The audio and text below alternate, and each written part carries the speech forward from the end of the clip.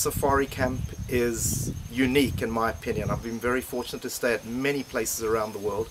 This is clearly a labor of great love and commitment by the owners. Everything I felt is done to perfection. It's an amazing experience. You really feel that you're out as close to nature as you can get. I would choose this any day over being cooped up every night on a boat somewhere out in the water. It's the perfect complement, I think, to what one sees during the day, to then come back and still be sort of immersed in nature, to be outside all the time. It is a great way to enjoy the islands. It's an adventure. It's a lovely place.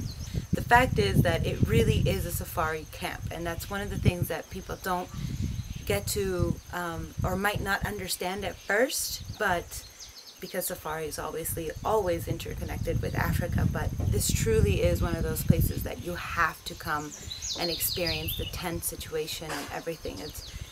It's completely out of this world, something that you won't find anywhere else in the Galapagos, at least, nor in South America, for what it has to offer. And I love it. I love every second of it. Hi, I'm Tim LaPage from SafariExperts.com.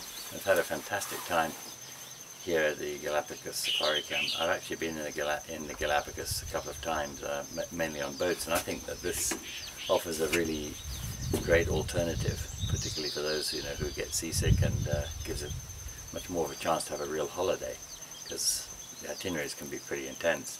I've been to hundreds of safari camps throughout the world, particularly in Africa. I think these guys do a really spectacular job. Thanks a lot.